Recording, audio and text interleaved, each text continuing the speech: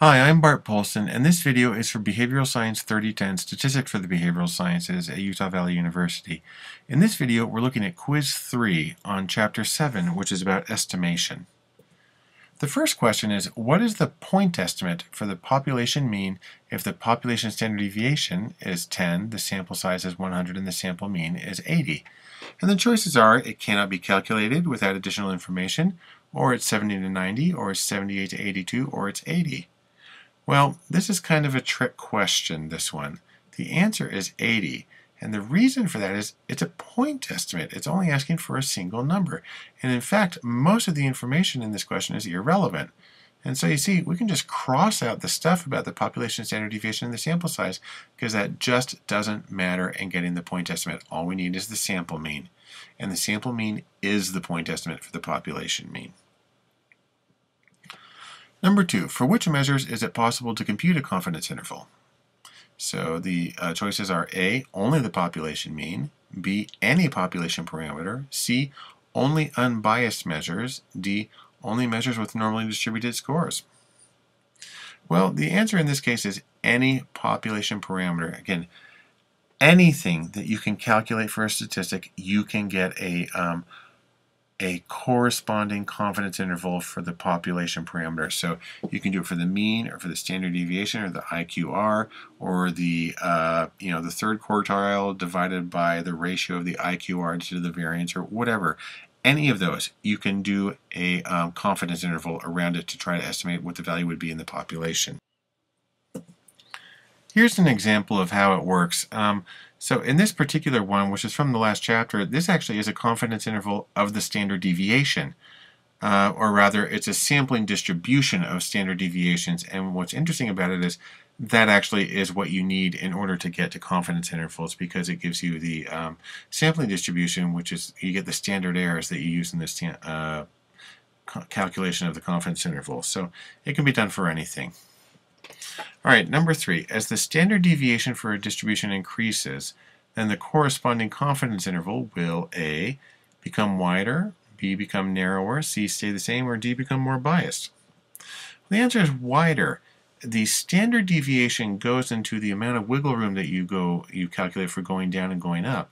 And it's bigger, that product is going to get bigger. It doesn't get narrower, it doesn't stay the same, it's not more biased. The stay the same, remember, was about point estimates. That's a different thing. And here's the formula. You can see that we have a standard error there on the very far right and near the middle on the left side. And again, if the standard deviation gets bigger, that number is going to be bigger, and we're going to be adding and subtracting more from the sample mean to get our confidence interval, making it bigger. Yeah, that's the idea.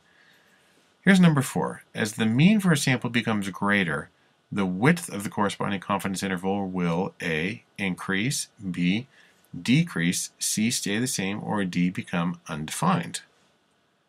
The answer is C. It'll stay the same. The mean does not affect the width of the confidence interval. Again, take a look at the formula on the bottom. The mean is separate from the part that calculates the width.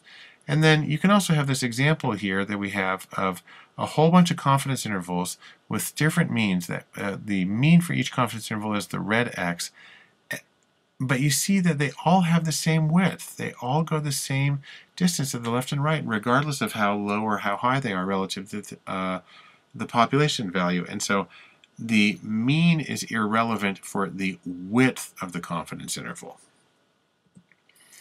All right, last one on quiz 3 is, imagine a sample with n of 49 and a mean of 183 that comes from a population with a standard deviation of 21. Based on these data, what would be the 99.9% confidence interval for the population mean? And for that one, 99.9, you use a z-score of 3.29 for it. Okay, and then we have a bunch of pairs of numbers here.